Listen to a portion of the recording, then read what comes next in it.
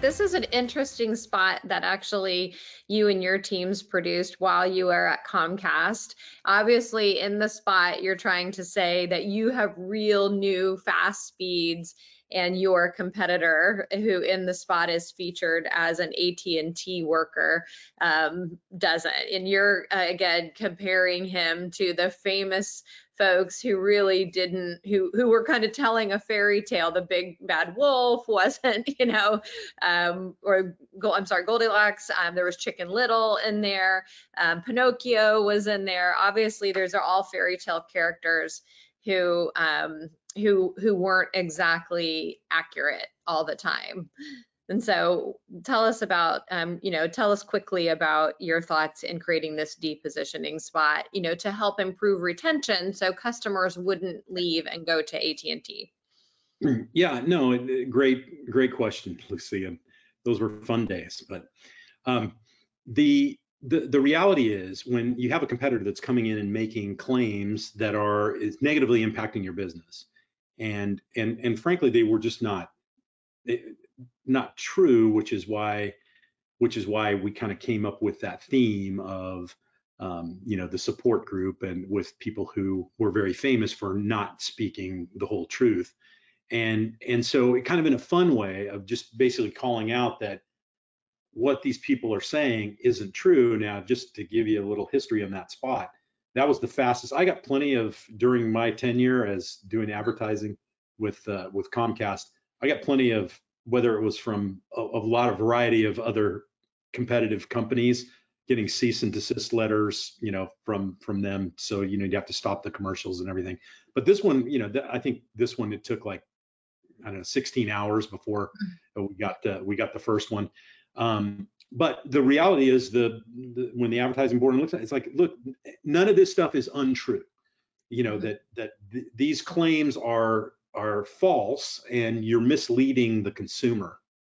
And so, again, obviously Comcast had a large amount of budgets, and could do the kind of resources that way. But it just, the overall point of depositioning, it's really can be used effectively to deposition your competition, but also reflect on, hey, you've got really good speeds on the data capability, and these people, even though they're saying they do, they really don't. Kind of look under the hood. So it is a good tool to have in the arsenal on certain occasions when somebody is out in the marketplace making claims, trying to take your customers, and you just need to make sure you respond. And sometimes you can do it in a funny, amusing way and make the point, and you're not necessarily being indignant and, oh, they're lying, they're this and that. You kind of do it in a funny way and deliver the message the right way. It can be very effective. Yeah, that's great. I put another one in the chat for those of you with us today. You don't have to watch it right now, but it's an example of just a quick Southwest 15-second ad. And in the ad, Southwest is exactly doing depositioning as well against the other airlines. They talk about 2 free bags and other things that you actually have to pay for with other airlines without actually mentioning the competition. They're really depositioning themselves against the competition, who, have larger fleets and newer planes and first class seating, and you can select your seat before you board. There's a lot of the things that Southwest doesn't do, that sometimes they're known as the low cost, no frills airline, but really they want to be seen as, we're being a little flexible. We're not going to make you pay for bags, and we don't make you pay for ticket changes and things like that. And the way that they do their depositioning messaging, I think, is very effective, and not only works in short form video, which is very popular right now, but also can easily work in social, programmatic, and even search as well. So I'll leave that one. That's the second link in the chat for everybody to go look, as another great example of depositioning. So in other words, our third point today is really know your competition. Do you have something really different and unique that can't be copied and replicated, that you can really leverage, even if you're not the market leader, to deposition against your competition? And consider depositioning, but make sure it's for the right reasons and that you are established in the market, as Rick suggests. Now, the fourth area that I know, Rick, you shared you'd like to talk about was really around loyalty. And loyalty is a big word when it's considered part of retention. But in the simplest form, it's how do you reward your best customers in some way that's usually low cost to you. And I'll give some examples. Airlines, again, you join their loyalty programs, you get miles, you get free tickets, but they do other things for their best customers, like allow you to board first, or you do also get one or two free bags as well. Car rental companies, when you come in to rent your car, they may offer you an upgrade. It's not really an upgrade, it's really them managing, inventory, but it seems like one to you, and you walk away feeling good about it. In retail, it might be something like no question returns, like Nordstrom's, been famous for, or even Amazon actually does no question returns within 30 days, and you can just drop it at the UPS office. But Rick, you've long been, again, in this retention business, and how can companies really think about loyalty rewards, whether formal in a program or informal, as marketing term surprise and delight will say, what are some options for companies to think about loyalty? Yeah, no, great question. I want to circle back for 1 second to the Southwest ad, and I think it's a really great example of a company knowing, taking advantage of pain points and doing the research. And consumers say, I just hate being nickel and dime with extra bags. And so it's two-pronged. It is deep positioning, but it's also emphasizing the consumer benefit for using their service. So I just wanted to bring that up. Yeah, and Lucy, honestly, on the loyalty piece, that's a very interesting space, because there's a lot of things that you can do, ranging to your point of, giving away things that, whether it's boarding first, that don't really cost you anything. In fact, you could argue it makes it more efficient, because the people who are frequent flyers get on first and get settled in and go from there. So that is a great one, and usually in a loyalty program, I mean, obviously the airlines, I think the airlines do it really well. A lot of credit cards do it really well. Whether it's, sort of concierge type programs that if you're a certain level, you get, for instance, like Bonvoy, if you're a titanium member, you get some perks. There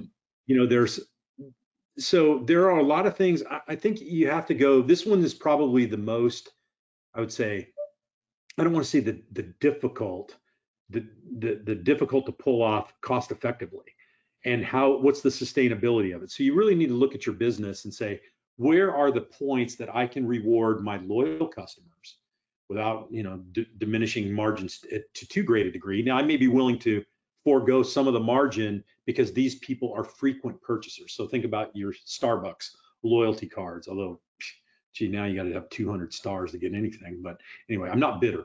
But the point of that is, there are certain things that you want, to incent your top customers, but then also, how do you get other people in the ecosystem kind of moving up along the value chain as well? And what are the things you put in place? So to your point, Lucy, what you said is, look, you can do some things that are just like every once in a while, hey, by the way, you are our 25th customer, you get, a basket of whatever. So there's a lot of differences in loyalty. I think, like I said, I think the airlines do a really good job. I think some of the hotels and the credit cards do a really good job of getting those programs in, but those things are not to be taken lightly, because they are a lot of work to manage, a lot of work to, okay, who's in, who's out, if somebody dropped off, so there's a lot of things underneath, depending on the complexity of your program. Okay, I got to qualify with X number of miles, but I didn't hit it. All of those kind of changes from data going back and forth. But I do think there are certain times where it's really effective. And if you look across your entire, life cycle of your customer, what are the points in there that maybe they, at 18 months, they're vulnerable.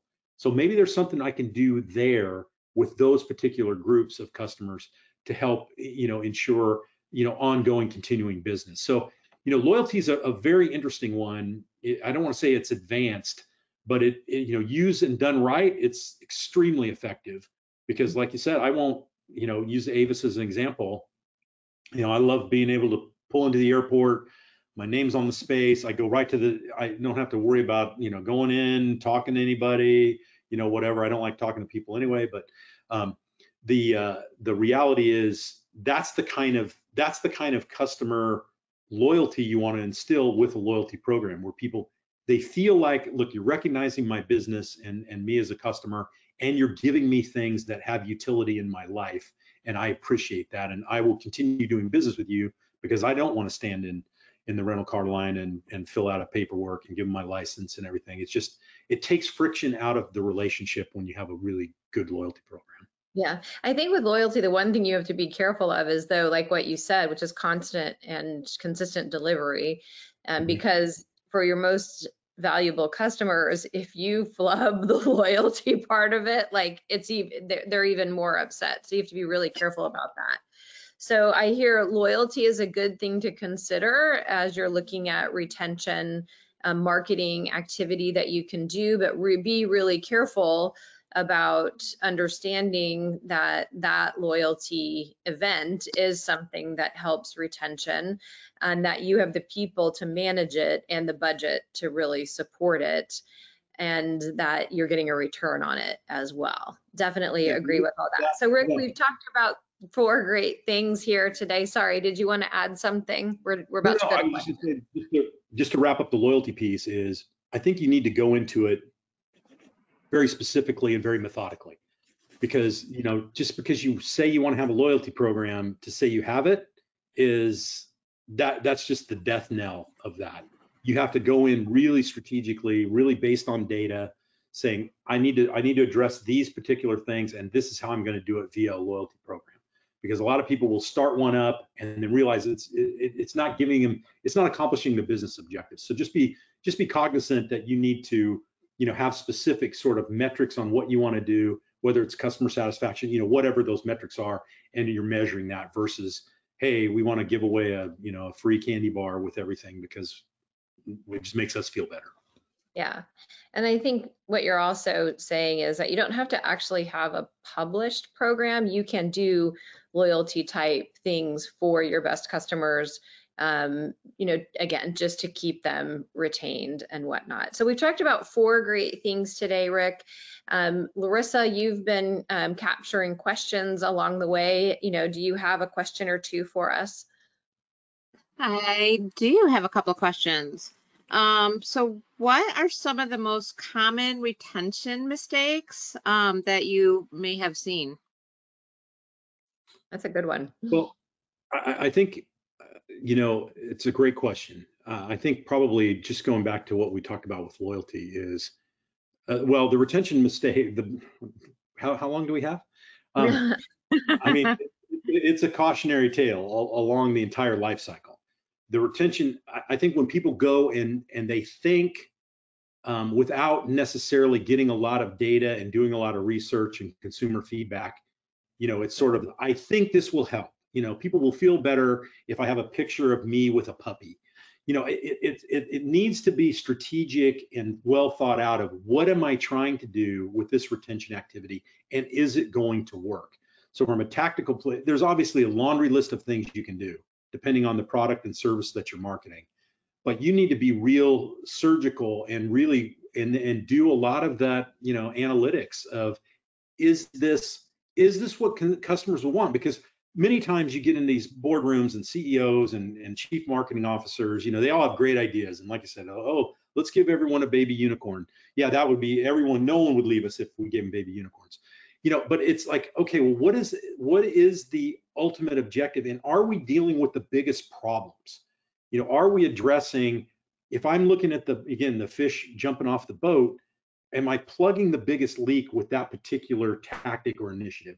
And that's where I think Larissa, you have to go through and be very, disciplined in what's the biggest problem, what are the things that I need to do to fix that problem, and then move to the next one.